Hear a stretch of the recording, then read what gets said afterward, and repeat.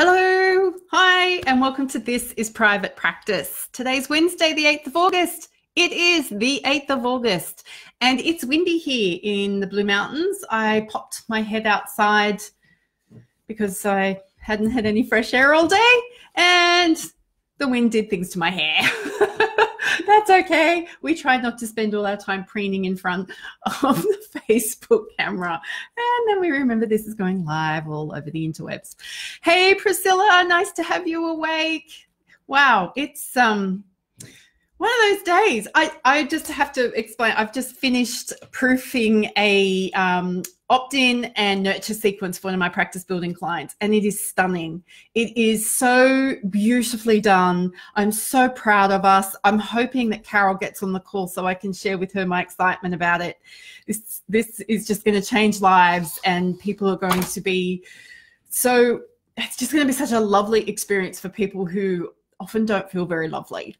And so big shout out to Debbie Eglin again, who's brought this project to life with all the techie bits and things in the insides of the backsides, because, you know, we know I'm good at that. So I'm excited. I finished something.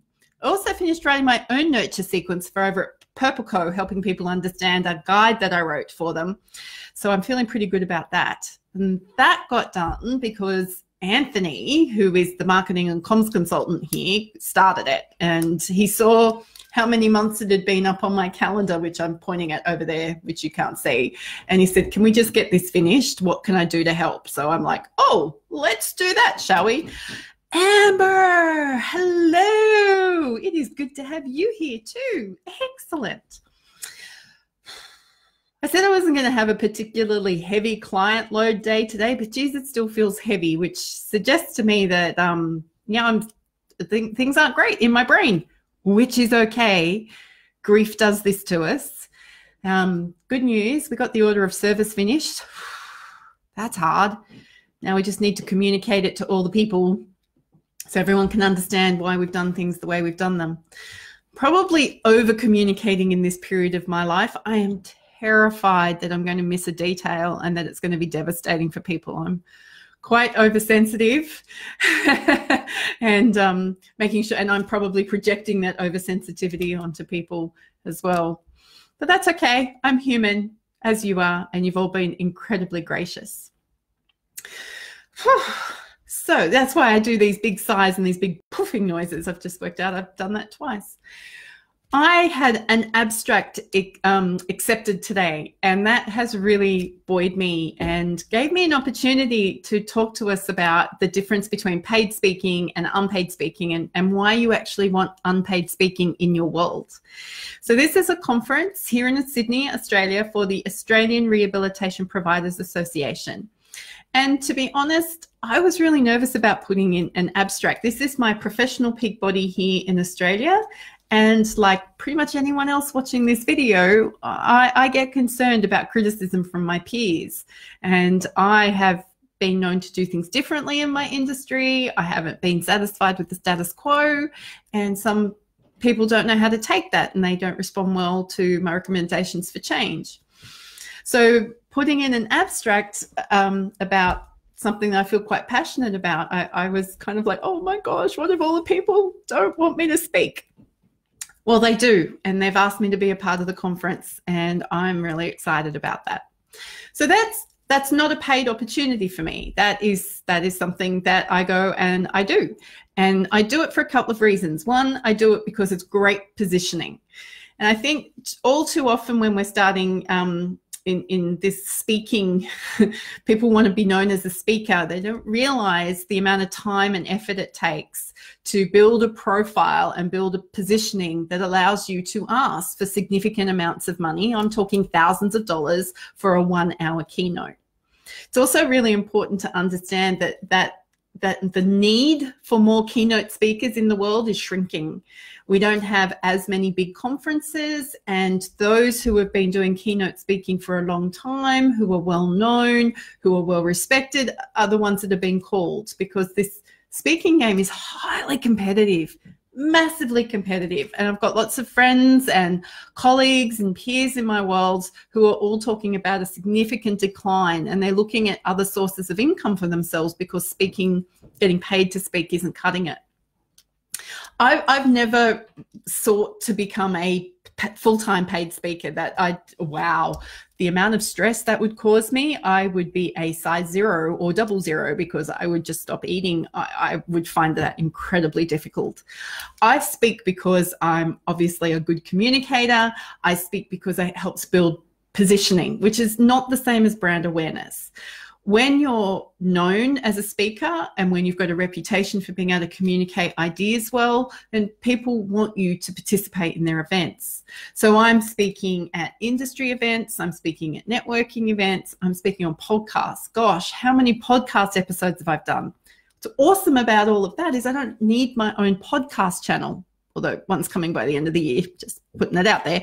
But I haven't needed one because I can direct people to lots of content where I've spoken and, you know, help other people's podcasts become alive and well because of the contributions I can make and to the people I can send to them that way as well. So podcasting is a great speaking opportunity. And the difference between a paid speaking gig and an unpaid speaking gig is when somebody pays you to speak, you don't sell from the stage.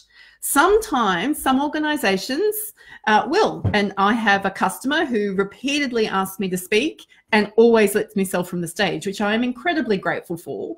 So I obviously have an incredible amount of trust in that trust bank because it is unusual. So when you're paid to speak, you're given a topic, you're given a time frame, and you're pretty much told what you will do when you will do it, and you turn up and you deliver really great quality. Because you're being paid for that opportunity, it's not good manners, people, to then go and spruik off how people can buy more of you. I'm always looking for an invitation to allow people to connect with me. So I'm always giving out Twitter handles or social media links or a piece of free content, but it's never, ever a sell. There's never a sell attached to that. However, when you speak for free, then I think it's reasonable that we would have some way of collecting names or email addresses or being able to sell a small product, like a lower price product from the back of the room, and have a way that people can engage with us and want to know more about us. They've just had this incredible experience with you up front because that's pretty much what we bring to a room. And people will want to know you. They're not going to know you 24 hours later or 48 hours later. We have a responsibility to capture their attention. Remember, people, we have the minds of a squirrel. What was I talking about? We are so distractible and distracted. If we don't capture that information and help people understand, hey, you're interested in me, I'd like to be interested in you, how can I add value to you, then oh no, Priscilla, are you unwell? You poor darling. Okay, talk to me tomorrow. Excellent. If you don't capitalize on those people in the room, but in a way that's appropriate, in a way that is good manners, then you're going to lose a massive amount of resource. Now, I've turned up to speaking opportunities where I was told there'd be 100 people in the room and there's been 5. You need to be prepared for that. But the way you create intimacy when there's 5 people in the room and the value you can add because you can almost do a very personal coaching workshop style is awesome. People are going to know you, like you, and trust you in greater degrees than they were if they were a part of a 100 or a 1,000 person audience. So I think it's important for all of us who are wanting to position ourselves, brand ourselves, looking at raising our influence in our communities, whether you are doing this as under your own name or your own personal branding, whether you're doing this as a part of your group practice, it's important that you're seen. It's important that you are known as somebody who is knowledgeable about the topic. So Amber, for example, she specializes in working with really high performing couples who are probably not so high performing in their relationships. So Amber would want to be out there speaking in her community about what these issues are, where they're turning up, and why just putting them off and ignoring them is not good for anybody's mental health or their productivity at work. Kylie, who's on this call, she's an incredible communicator. I'm so grateful she's a part of my team. Yay, really? She knows how to do this. She's been out there talking about communication, why we need effective communication, why we're not so good at it, and the different styles of communication. And Kylie's great at encouraging people to get to know her and trust her and like her, and she builds relationship with them after that opportunity to experience her. So I think we all need to look for opportunities to do more speaking. They can be on webinars. They can be Facebook Lives. They can be podcasts. Other people podcast, your own podcast. They can be conferences. They can be community forums. They can be radio. Don't forget radio. Some people still listen to radio. I'm not one of them, but some people do. Actually, I've done a couple of podcasts recently for online radio. That's a thing. Didn't know about that. We have so many opportunities for speaking. And I just want to put it out there that most of us are time poor. Most of us at the end of the day don't really want to sit down and read something that is text or prose heavy, which is why icons and iconography is such a big industry these days. So I want you to think about how you can be communicating, speaking, because it gives people an opportunity to experience you in a much more intimate way and a much more real way, because you're not a piece of paper or a screen.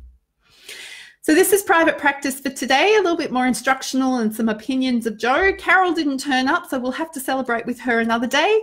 I'm hoping that your week is going exceptionally well.